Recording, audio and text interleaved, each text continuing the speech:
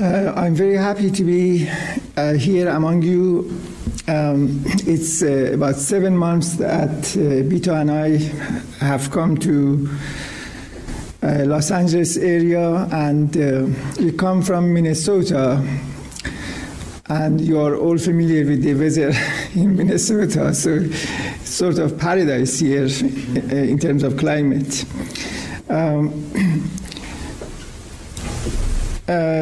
I want particularly to thank Assembly of Santa Monica for giving me this opportunity and this privilege to be with you and to share with you some of the issues related to the faith. The overall topic of the discussions that we are going to have during the 12 sessions probably that we would have, assuming that during the fast also we would have sessions, is something in general about Baha'i texts and their context and the interaction of the text and context. So the formal topic is text and context in Baha'i heroic age. So what I'm going to do today as sort of introduction is to explain a little bit what I mean by these words and the significance in general of the general topic. And if we had time, then I begin some discussion of the writings of the Bab. I don't have at this moment a very clear plan for the 12 sessions, but most likely we are going to discuss a few sessions about the writings of the Bab, a few sessions about the writings of Baha'u'llah, a few sessions about writings of Abdul Baha, and all of that in the context of history of the time, history of the life of the central figures of the faith and the like. Now about this whole title, text and context, heroic age, and so on, I want to talk about this a little bit as introduction. This introduction might take the whole session today, or just serve as an introduction to more substantive discussion about the writings of the Bab to begin with. Why I'm saying text and context? The basic philosophical, theological assumption of the Baha'i faith, which to a large extent from the very beginning it distinguishes the Baha'i faith from every other spiritual movement, religion prior to the Baha'i faith, is the very fact that divine text, spiritual text, is understood as inseparable from its context. Text is understood in terms of context and the interaction of the context, and they are inseparable from each other. This dialectic interaction of text and context is fundamental to the Baha'i faith. Now, Baha'i faith begins with a particular event, as you all know. That was May 23rd, 1844. A young scholar of the Sheikhi school called Mullah Hussein, or whose real name is Mullah Muhammad Hussein. The Bab always calls him Muhammad. The person that we know as Mullah Hussein, the Bab never calls him Mullah Hussein. In all the writings, he's called Muhammad, because his first name is Muhammad Hussein. But in any case, this young scholar, Mullah Hussein, meets the Bab in Shiraz, and he's invited to the house of the Bab, and they have conversation and interactions. And through this interaction, of course, the first major work of the Bab after declaration is beginning to be revealed, and that's commentary on the Surah of Joseph, which I'm sure I'll talk about that in one of these sessions. But I want you to pay attention to this historic event. This is the moment of the inception of the Baha'i faith. But something is happening here which is very, very important and very crucial, and that is the fact that the beginning of the Baha'i faith, which according to the Bab, that night was the beginning of the day of resurrection, the day of judgment. It's a historic night. That day, which becomes the beginning of the calendar, Baha'i calendar, Babi Baha'i calendar, is not the day in which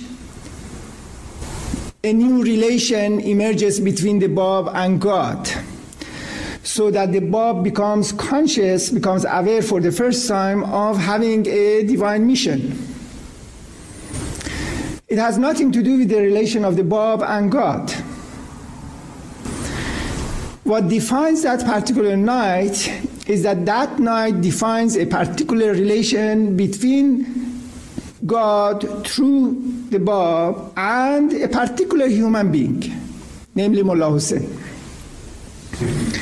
In the previous dispensations, the conception of the beginning of religion is understood as the moment in which prophetic consciousness emerges for the first time. For example, Prophet Muhammad receives revelation from Angel Gabriel. That is the moment that Islam begins, the moment that he becomes conscious and receives for the first time verses from God. God says, read and recite and so on.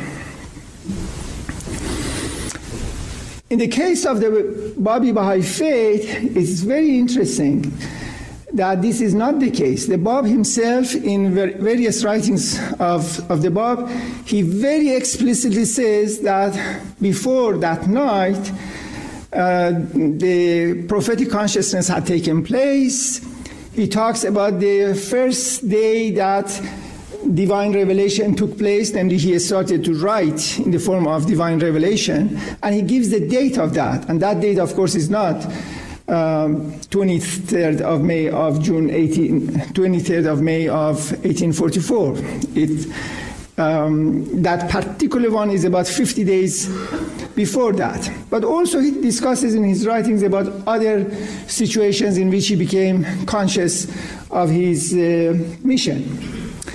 So, why the inception of the Babi Baha'i movement is not the night, for example, that the Bab has a particular dream and he becomes conscious of a divine mission, and so he is receiving revelation. That is not the day of resurrection for the Baha'i faith. That is not the beginning of the Babi Baha'i calendar. The beginning of this new cycle is, on the contrary, a day in which a particular human being becomes ready, and therefore a particular dialogue, conversation between the Bab and this human being representing humanity takes place. This is very, very important. It gives us a sense of the meaning of religion and identity of religion. In the past, religion was understood by the followers of those religions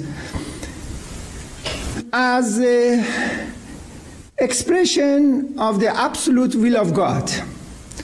It was a relation between God and the Prophet. It had nothing to do with history. It had nothing to do with context. It had nothing to do with humanity. It was a relation between God and the Prophet, namely, it was nothing but expression of arbitrary divine will. There is a divine will based upon divine knowledge, and at this moment, religion starts. Because religion was understood in terms of divine will, for that reason, it was easy for the members, followers of these religions to assume that their religion is the last religion, is the last revelation. It's a revelation which would never change, because the identity of that revelation has nothing to do with society, with humanity, with the stage of development of humanity or things like that. It was just a matter of the divine will.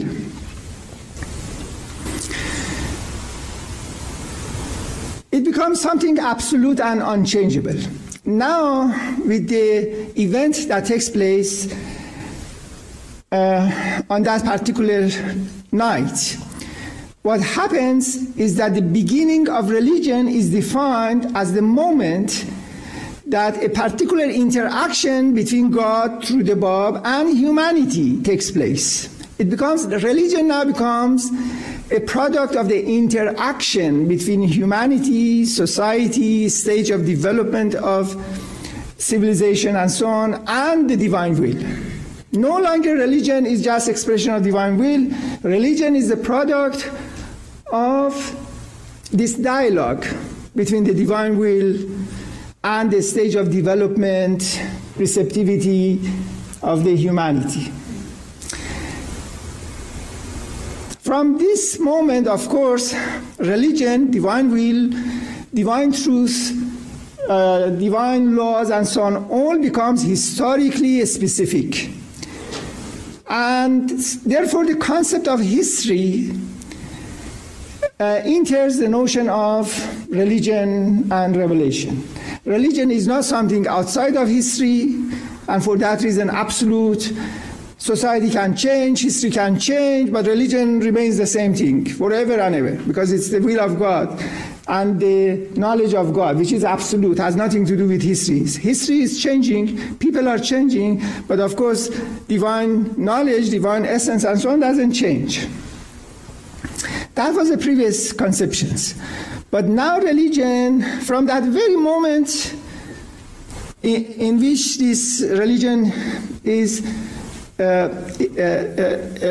begun, which for the Bab is so important that in Persian Bayan he gives the exact minute of that.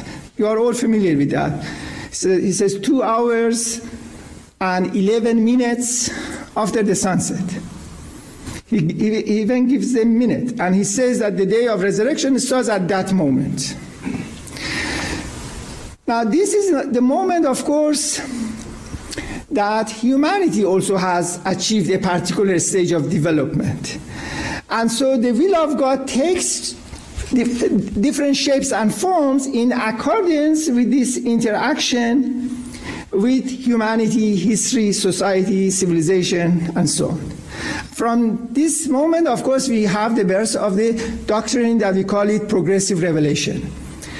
The doctrine of progressive revelation means that religion has nothing to do with the unchangeable essence of God or knowledge of God. Religion is reflection of divine essence, a reflection of divine knowledge in history, in world. And of course, world and history, they are contingent, they are dynamic, they change, they transform, and so on. And because of this interaction, religion, its spiritual doctrines, its social laws, and so on, become something dynamic and has to change. And so religion can be a cause of progress and advancement of humanity, or it can become one of the main forces, obstacles against development of humanity. Both is possible. The crucial issue is this interaction. So we have text and context. Text refers to that divine revelation, the books and messages and so on. And context refers to the historical stage, historical conditions, events in society, whether it is in Iran, in the world, and degree of development of humanity. For the Baha'i faith, the thesis of progressive revelation means this, that text takes particular forms and shapes not on the basis of an arbitrary will of God, but the form of text is defined and content of the text is determined to a large extent by the requirements of the time, by the needs of humanity, by the stage of spiritual development, cultural development of humanity at a particular point of time. Religion is no longer something ahistorical outside of history, but religion is product of the interaction of the sacred and the world. It's very important. So the very fact that we celebrate the night of the declaration of the Bab, you see how important it is and what a philosophical, sociological revolution and new meaning and so on is is implicit in this whole idea. So for understanding the text, we have to look at the context. And this context can be many different things. Some of them are immediate context, some of them are more longer context, some of them refers to the immediate surrounding of the revelation of the text, some of them global context, and so on. So, but the basic point is that these two are inseparable from each other. So, the general title of this talk is Text and Context in Baha'i Heroic Age. When we say Baha'i Heroic Age, we are giving a sense of Baha'i history. And of course, this idea of heroic age is one of the creations of the guardian of the Baha'i faith, Shoghi Effendi. Shoghi Effendi, more than perhaps anything else, he emphasized this historical consciousness. And the concept of history was so central in the writings of Shoghi Effendi and in anything that he did. Among other things that he did, he was very much concerned with writing actual history of the Baha'i faith. God Passes By, for instance, is one of them. Or translated, which is not just translation, selection, modification, revision, as well as translation of the work by Nabil, which is called Dawnbreakers. It's not a simple translation. Also in Persian, he has other tablets, Loh Qarn, for instance, the tablet of century, like God Passes By. They celebrate 100 years after that night, after the night that we talked about. So history is very important for Shoghi Effendi, but also he creates a philosophy of history. And among these things that he creates is, of course, the definition of Baha'i history in terms of 3 different ages. And you are all familiar with that. But I want to put that in a more theoretical context for this discussion. Guardian made a distinction between 3 phases of Baha'i history. So Baha'i history is defined in terms of first heroic age, then the formative age, and then the golden age, right? Everybody knows that. But what exactly does this concept mean? And of course, the talks that we are going to have with each other, discussions we are going to have with each other, are going to be text and context in the heroic age. But now it is useful to look at this whole periodization in a more theoretical way. Now, in order to do that, I want to go to sociological theory. And that's one of the areas that I'm very interested in my professional life. But it is very useful for understanding lots of things in Baha'i literature as well. What I'm going to do is to look at a theory in sociology of religion by perhaps the greatest sociologist who has ever been. His name is Max Weber, a German sociologist.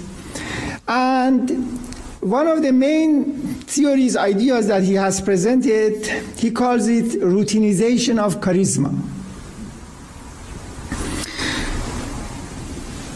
And after discussing that, then I come back to this distinction between heroic age and formative age and golden age and so on. For Max Weber, authority is of 3 different types. There are 3 different types of authority. And the first type of authority for him is called charismatic authority. He made the word charisma popular. It was Max Weber, and his writings are in German. So whatever I say is translation from German. But because he talked about charisma so much, it has become part of vocabulary of all different languages now. In Persian, sometimes they use the word farre as an equivalent of that sense of charisma. In any case, charismatic authority is that type of authority in which the followers follow the leader because they believe that the leader has extraordinary, perhaps supernatural characteristics and powers. These extraordinary powers, which the followers believe that the charismatic figure has, becomes the basis of obedience, the basis of loyalty. The greatest clear example of charisma, of course, are the prophets. Prophets are always the major, perhaps the pure expressions of charismatic force. Namely, there is tradition in the past, and then the prophet comes, negates all those traditions, says no to those traditions, and becomes the lawmaker. And his word becomes the basis of a new law. A new way of life has to be followed simply because this charismatic authority is saying so. Charismatic authority is revolutionary because it rejects everything that has been in the past. It rejects tradition. The second type of authority is traditional authority. Traditional authority is a type of authority in which the leader is followed because the leadership of the leader is based upon some traditional rules. For example, if particularly in Western feudal society, if the king dies, then the son of the king becomes the leader. The idea is that there is something unique about the blood, the royal blood. And so the royal blood confers authority. And so it doesn't matter who this person is, what are the characters of this person, and so on. But because of this particular tradition, this defines who is the leader, who has the legitimacy and to be followed. In the case of history of Iran, politically this has always been non-clear. It's one of the differences between Iran and the West. And for that reason, any time that a leader, a king has died, there has been wars and chaos in Iranian history for the question of succession, and it has been brute force. The traditional rules have been very vague and unclear. One of the main differences between history of Iran and history of the West. In any case, that is a traditional authority. This tradition can be anything in different ways. And finally, Max Weber distinguishes a third type of authority that he calls it legal rational authority. Legal rational authority is a type of authority in which the followers follow the leader because the rule of this leader is based upon some rationally defined laws which are enacted, legislated in a predictable, formal, rational fashion. The laws are also are understood as something which is product of legislation by human reason, not as some natural thing that is discovered. When it is considered to be natural, that's part of the traditional authority. Legal rational authority has been an exception in the history of humanity, and it's just a recent phenomenon in democratic societies. Some sort of legal rational authority is emerging. But in terms of the history of the world, normally it has not existed. So the basic type of authority has been charismatic authority and traditional authority usually. Now, this is the definition of authority. And religions always begin with a charisma, with a revelation, with a prophetic force. But Max Weber argues that charisma is unstable. Charisma cannot be just automatically transmitted. Charisma, because it's not in the blood, it's belief in extraordinary characteristics and powers of a person, cannot just be imitated or transmitted. The fact that this person is biologically related to the charismatic force, it does not mean that this person would have charisma. Charisma is something which has to be proven. For Max Weber, this is the difference between priest and prophet as well. Priest has authority on the basis of tradition, but prophet has authority on the basis of charisma. Charismatic authority, therefore, cannot be just inherited or just assigned to somebody else. It is also unstable because charisma not only is opposed to tradition, but it is also opposed to reason. When a charismatic authority, for instance, a religious community emerges, the followers of the new prophet are so in love with that prophet that they live their ordinary life. They try to come and be with him and to have a sort of communal life. It's almost a communistic type of style of life. And there is not much emphasis on material rationality or occupational or business economic rationality. For this reason also, charisma is unstable. It cannot continue because society, in order to function, needs to have routine business, economic, rational, occupational life, and so on. And this is in tension with that charismatic authority. So charisma is unstable. And for these reasons and some other reasons that we don't have the time to discuss, it's the central thesis of Max Weber, which says that charisma and charismatic authority has to become routinized.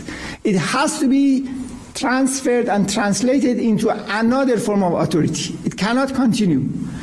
So charismatic authority becomes routinized, and routinized normally means that it turns into a traditional type of authority. This routinization or traditionalization of charisma is the necessary consequence of the world and characteristics of charisma. This was in a very brief expression of that, Max Weber's conception of religion and religious authority in general, but in particular religious authority and the need for routinization of charisma. I want to refer now to one other sociologist.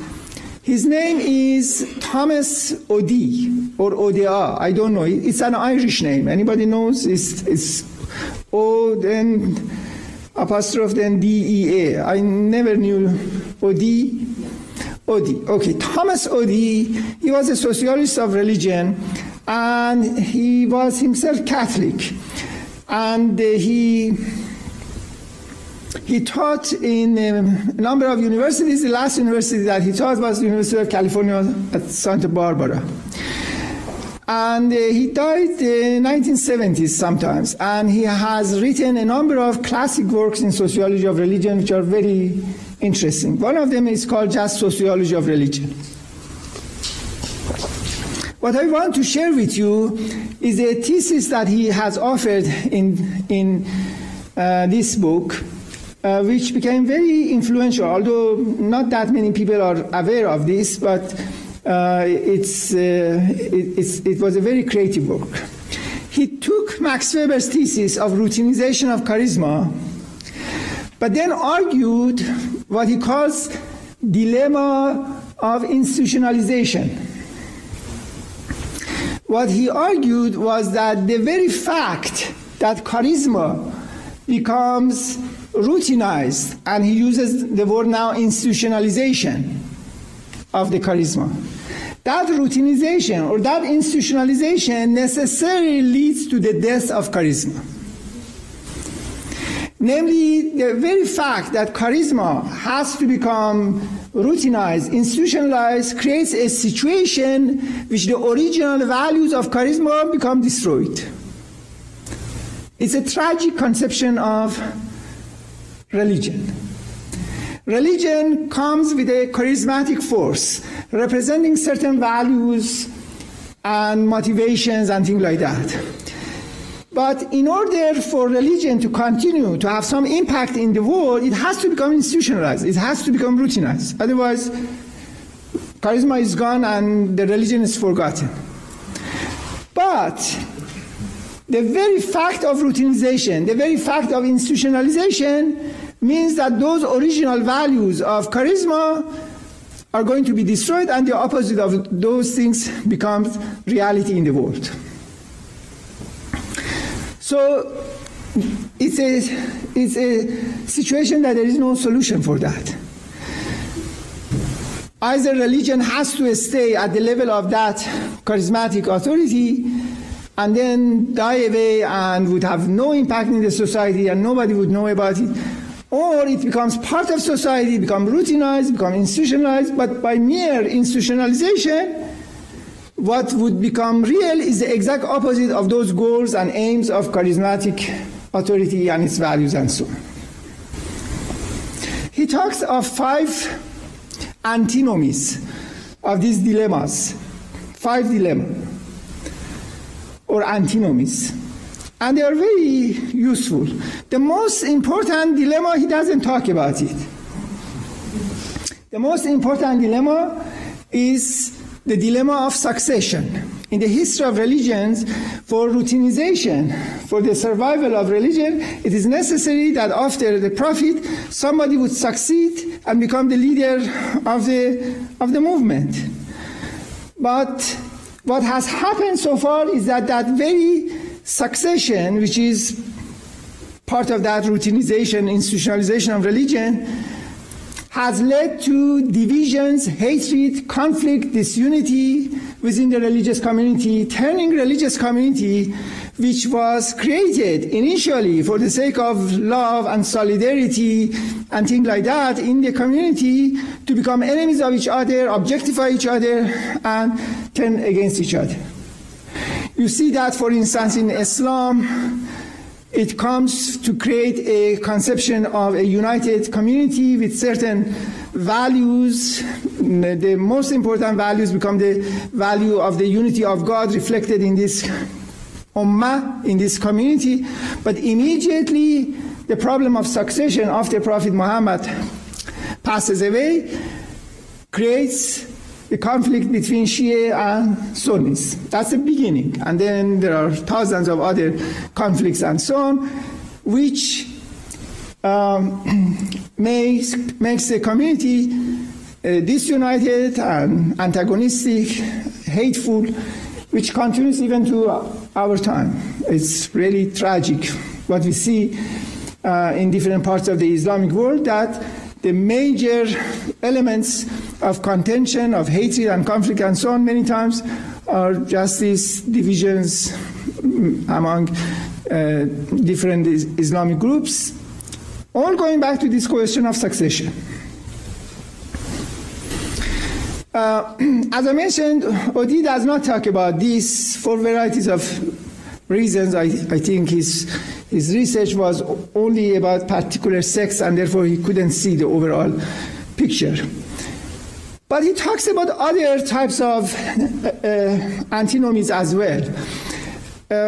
For example, one antinomy, one dilemma that he talks about is related to organization.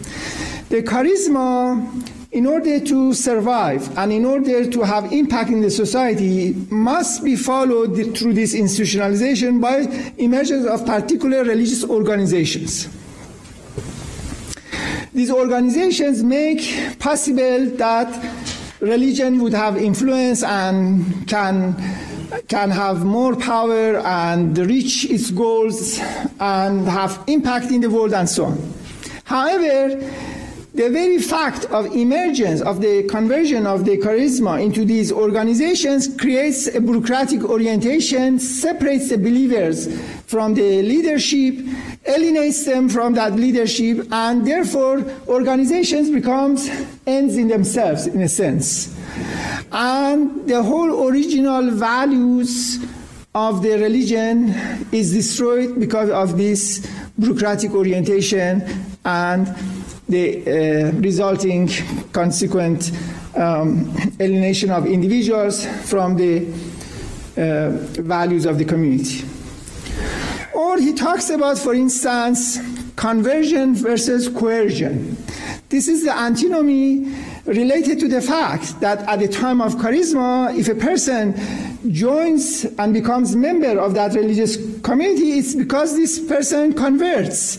Namely, the whole being of this person becomes convinced of the truth of this charismatic force, accepts that, and many times because even because of lots of dangers and lots of economic loss and things like that.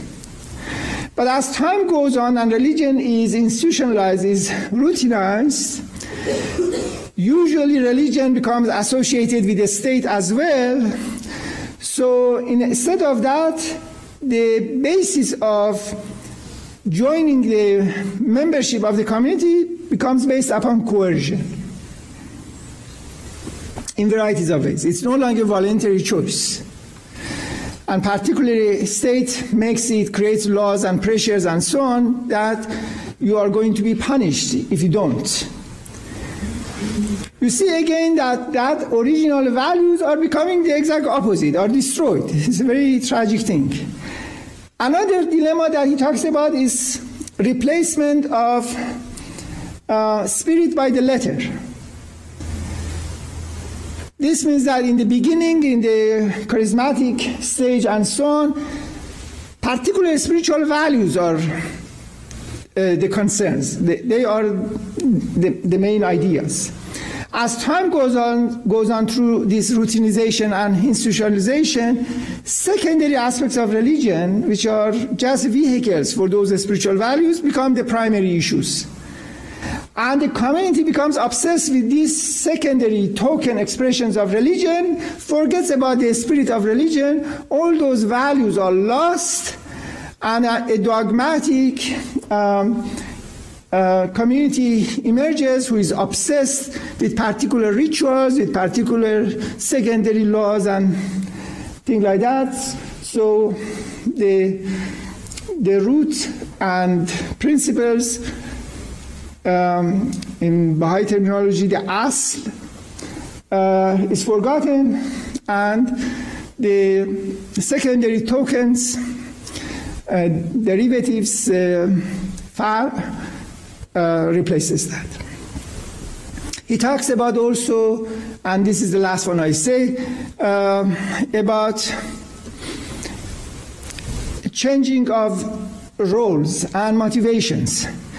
In the beginning, people within the charismatic structure, they do different things because of a particular motivation, namely the belief, devotion to the cause, to the spiritual values, to the charismatic figure. As time goes on, because of this routinization and institutionalizations, new roles and new interests are created.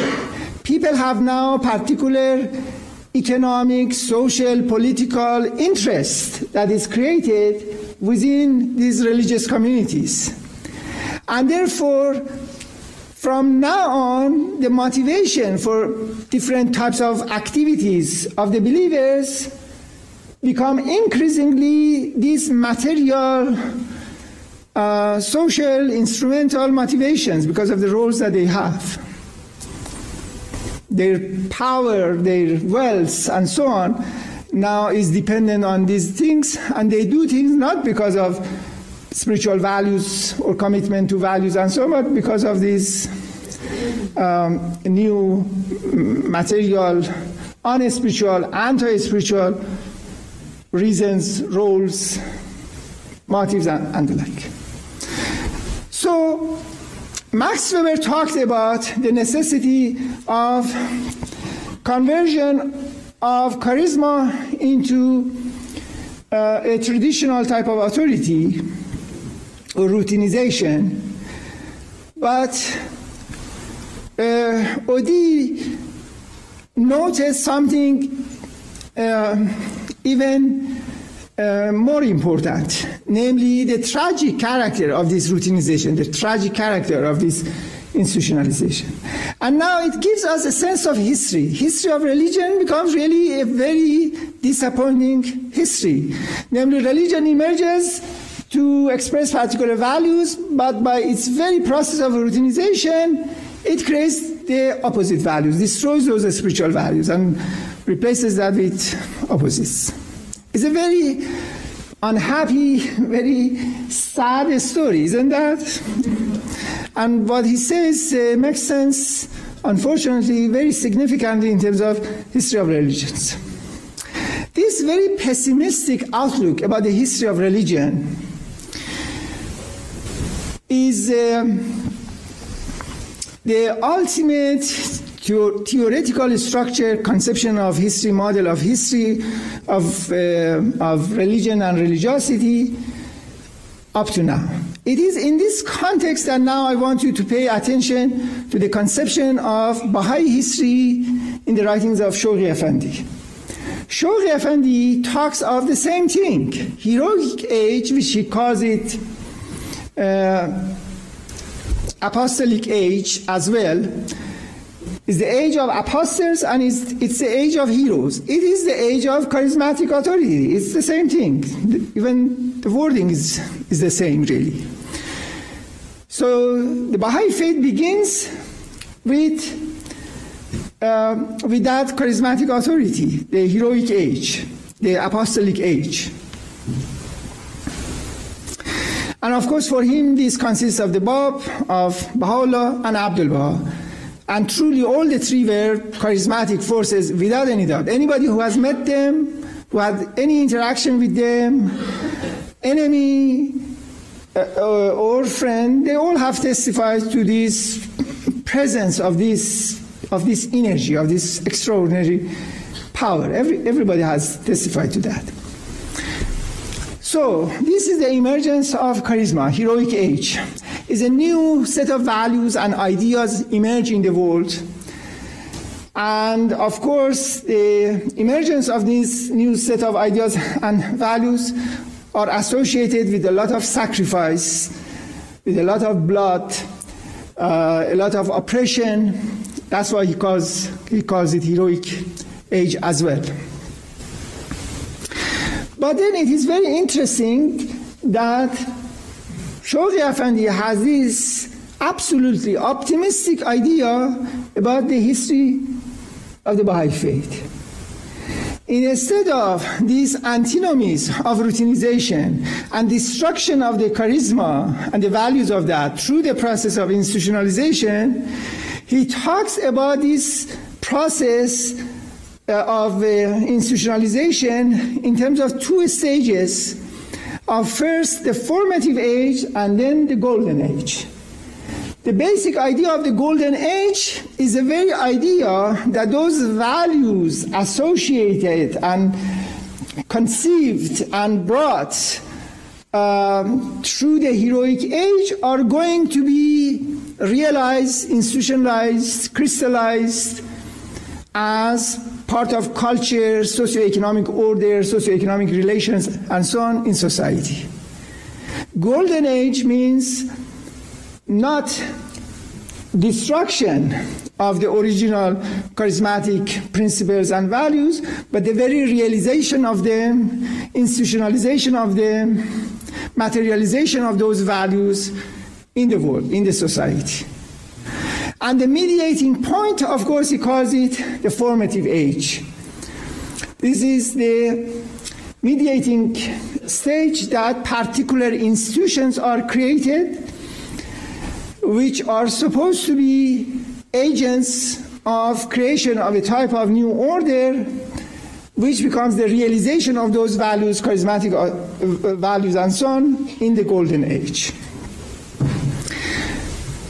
what it means is that in terms of the theories of Max Weber and Odie, for this to happen, it is necessary that many of those problems which necessarily led to the destruction of those original values of the charisma which Thomas Odie mentioned, there should be measures to prevent those problems emerging in the Baha'i community and in the society associated with the future civilization. The first one, of course, which Odie didn't mention, and for me is perhaps the most important, is the succession. And of course, that you are all familiar with, that has been taken care of in this revelation. And so it doesn't mean that there won't be challenges. There has been challenges against the leadership of the Baha'i faith and its unity. And so there has been, as long as humans exist, there would always be challenges. But these challenges have not succeeded in creating fundamental divisions.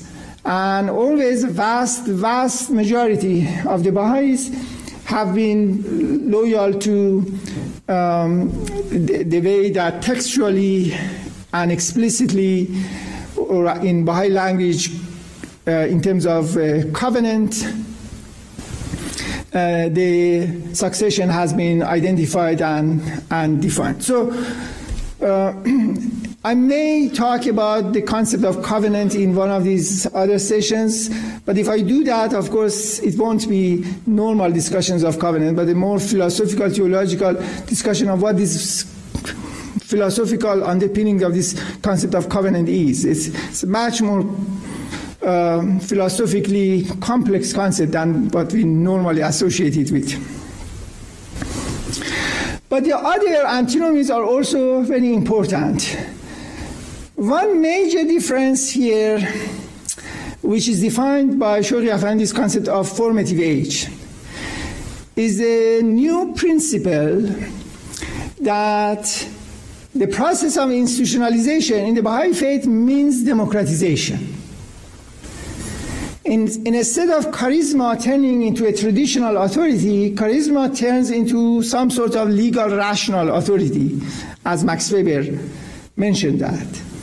But this democratization, this legal rational authority emerging, is not even Max Weber's concept of legal rational authority. It's a very different conception of it.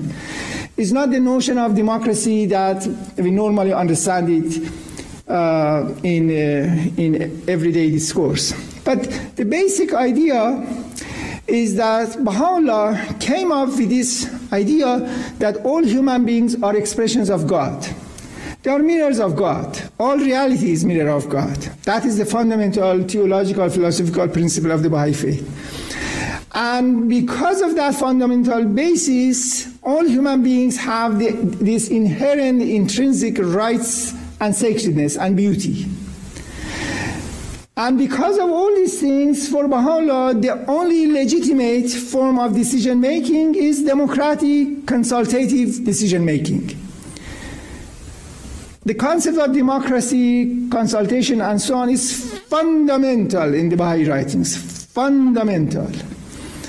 And in one of the future sessions, I may address that particular issue.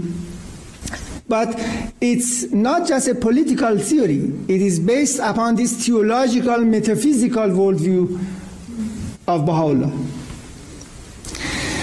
That's why he emphasizes usually the concept of consultation. When he's talking about, for example, the political system in England, he talks of a system of consultation by the people. That's the way he defines the word democracy.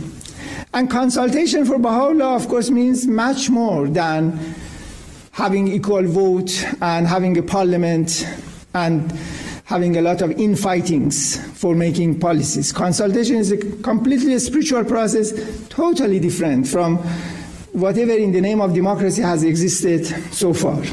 It's a new conception of these things. And for the Baha'i communities also, we have to learn the concept of consultation. These are not something that has emerged. They have to emerge. Baha'i faith is a young spiritual movement, and the Baha'i ideas and values and so on gradually has been learned and implemented. But the very fact that leadership of the Baha'i community and decision-making and the administrative order which is created, this routinization of the charisma, that has not become a traditional authority, but it becomes a democratic, legal, rational authority based upon the belief in the sacredness of all human beings and intrinsic beauty of all human beings, has to play a very important role in this optimistic vision of Shoghi Effendi. Because that golden age is really another expression of that same principle of consultation, that same principle of equality and human rights and solidarity and unity and so on, which becomes a fundamental principle of this new administrative order, which wants to create a community and also wants to have interaction with the outside world. But for this, of course, to happen, we as Baha'i communities have very historical missions and responsibilities. For this to happen, so that the pessimistic views of Thomas Saeidi is not realized in terms of Baha'i history and Baha'i community, all of us and all the people associated with the Baha'i faith have particular responsibilities to have particular awareness, particular spiritual journeys, developments, dynamics, and so on, to make sure that this would happen. We have, for example, a democratic set of institutions. But it is very easy that we turn that into a bureaucratic set of institutions, become alienated from these bureaucratic institutions, they become a ritualized things. We develop a sense that the same thing happens regardless of whatever, the same people would be elected regardless of whatever. Then we think that we are not important, then we think that it's not democracy, it has nothing to do with the individuals, and then increasingly become disenchanted and alienated from that. And sometimes I see some elements of this in the Baha'i community. So it is nothing automatic to happen. It would happen, the vision of Shoghi Effendi, if we as Baha'i community, all of us together, think and act and feel in particular ways that it is discussed in the Baha'i writings. A structure has been created, this administrative order, this democratic structure, which provides that opportunity. The rest of that is your responsibility and my responsibility and the responsibility of the Baha'i communities. It's not an automatic will of God to happen. You remember I began with text and context. Even this statement that because of the Quranic tradition in the Baha'i writings is frequently repeated, يَفْعَلُ مَا يَشَاءُ وَيَحْكُمُ مَا يُرِيدُ, that God does whatever He wills and He ordains, for example, whatever He purposes or something like that. And this always is understood as expression of this deterministic, predestined, plan of God which happens regardless. That's the way we understand it. When you read the writings of the Bab, it is very clear that this statement means exactly the opposite. Even this statement, يَفْعَلُ مَا يَشَاءُ وَيَحْكُمُ مَا يُرِيدُ, that the first part refers to divine revelation. يَفْعَلُ مَا يَشَاءُ, from the word mashiyat, primal will. And the second one, وَيَحْكُمُ مَا يُرِيدُ, refers to the concept of irade. I usually translate this in Logos and Civilization or Gate of the Heart as determination, but it has different translations. And Iradeh is free choice of humanity, according to the writings of the Bab.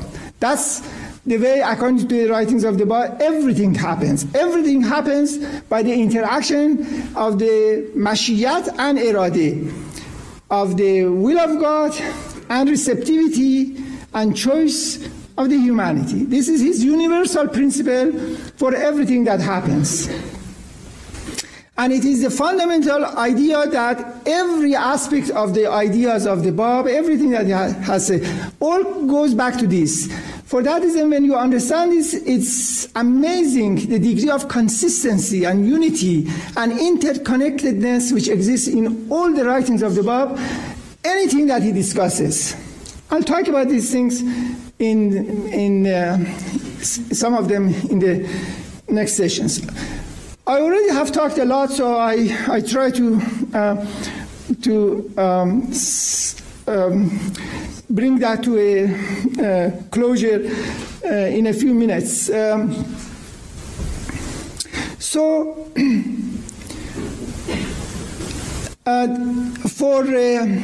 optimistic, happy, joyful vision of Shawqi Afendi about history of the Baha'i faith to be realized, namely the heroic age would not be followed by age of despair and betrayal, those bloods and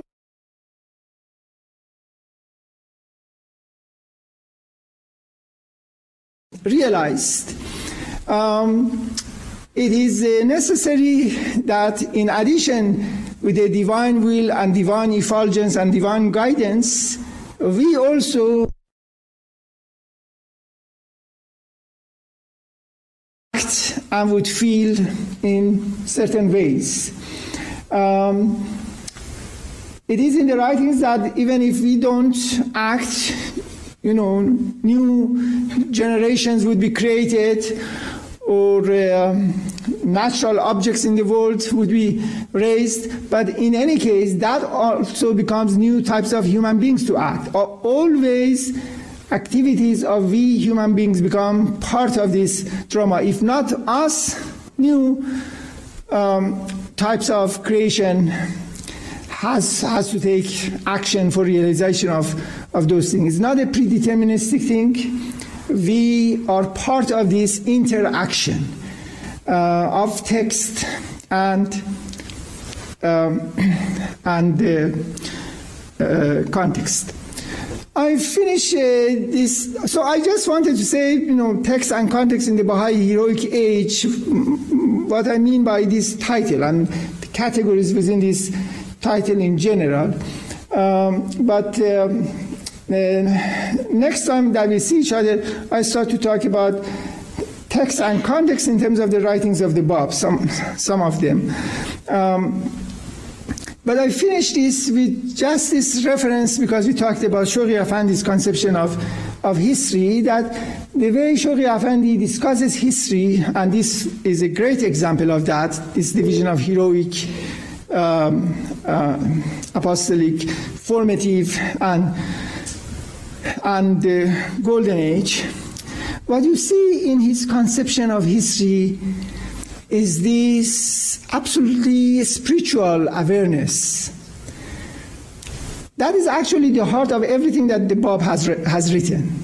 I'll talk about this next time that we'll see each other. The Bab is just intoxicated with God. Everything is spiritualized. He just sees everything in a spiritual fashions. When you read the writings of the Bab, you have this feeling that the Bab is sitting in a particular situation in which he looks at everything in this world from the point of view of the celestial realms, from Jabarut or Lahut or something like that. So everything is, he sees the same thing that you and I see, but he interprets that, understands that in a spiritual fashion. In everything he sees the signs of God. Everything. That's the way all the writings of the Bab are like that. And of course, he wants to create a new civilization which is based upon that. Namely, we all see each other as reflections of God. The way we act towards each other would be on that basis. The way social order, economic, political, cultural institutions are designed, created, would be based upon that spiritual awareness. It's a very different vision, and it's a very beautiful vision.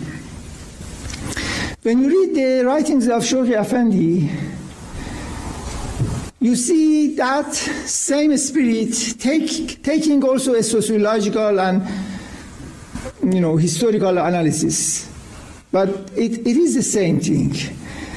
When Shawki Effendi talks about history, you're understanding history in terms of the dynamics of the presence of God. Everything that he does is that way. The title of his work of history, God Passes By, is such this beautiful expression of that same principle. God Passes By was a title that he chose among the suggestions which were made to the Shawki Effendi, and immediately he chose this particular one, God Passes By, for his work of history. What this word God passes by mean? It was so difficult that I remember when this was translated into Persian, they used the word Qarn Badi, which means new century, for God passes by, new century. Of course, it was written, published exactly 100 years after 1844.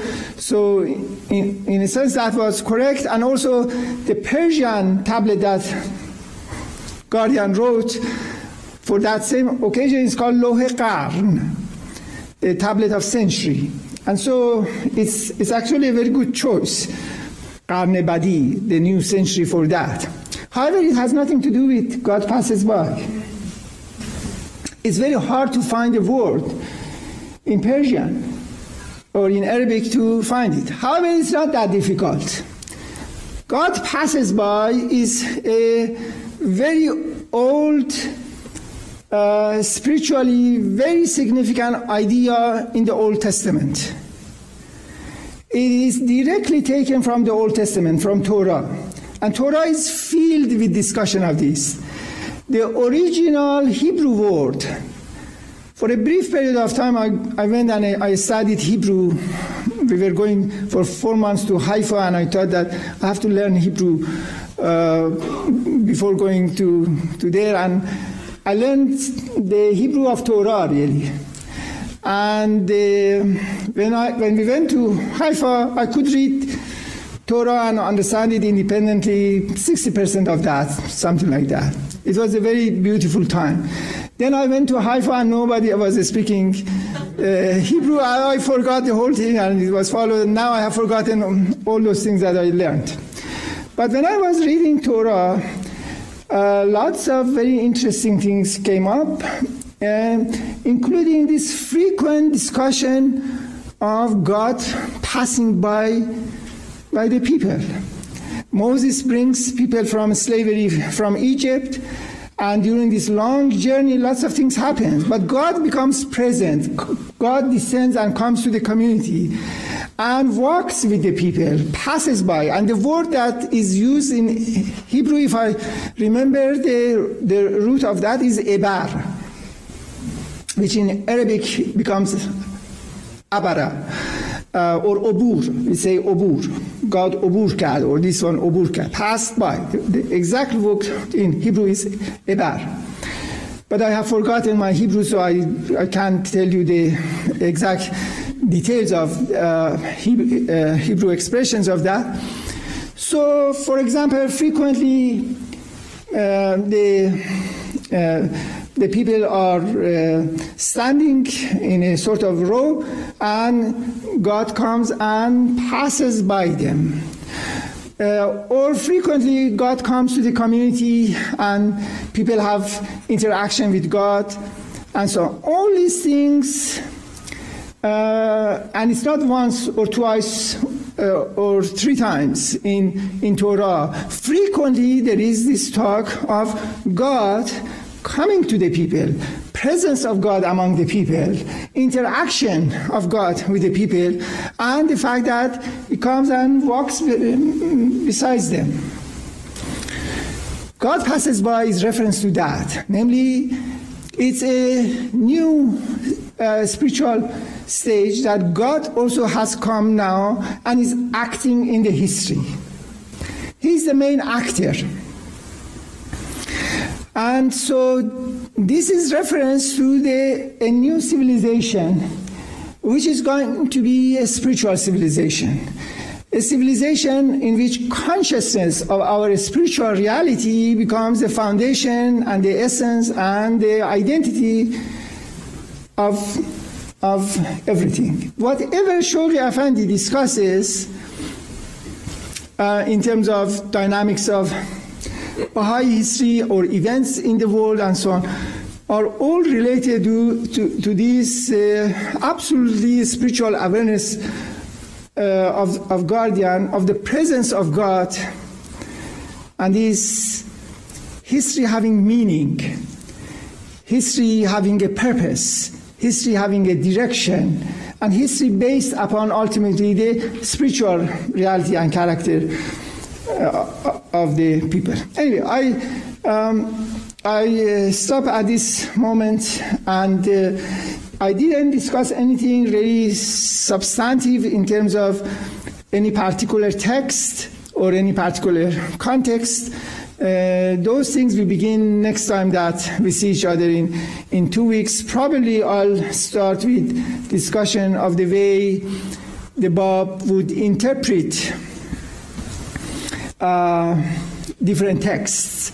The first major works of the Bab are interpretive writings. He writes commentary on Quranic Surah of Joseph, for example. Mullah Hussein was there when it started. Or even before his declaration, he wrote commentary on the Surah of Cow. Or he writes commentary on the Surah of Kawthar, or lots of. Sometimes he writes a commentary on a particular verse, sometimes a whole chapter, and so on. He has a lot of these things. That is the first dominant stage of the writings of the Bab. And these writings are very frequently are misunderstood, and it's really sad the way that they are not understood. And the reason for that is that the logic of interpretation of the Bab is not understood. When we understand his logic of interpretation, his logic of what is called hermeneutics about these things, then you see that all these works are connected, all of them then make sense. The way he discusses everything in this text are not a set of fragmented, chaotic, arbitrary things. This is the way Edward Brown understood. Even Dennis McCune understood the interpretive writings of the Bab, because the logic of interpretation is not understood, and therefore everything seems to be arbitrary. All the interpretations seem to be arbitrary and chaotic, and this one is not related to this one is not related to that one. It seems very strange that he takes, for instance, letters and interprets them and so on. We have to understand what is his logic of interpretation. My next session would be devoted to that, and in that context I hope that I would emphasize his first works, the commentary on the Surah of Joseph.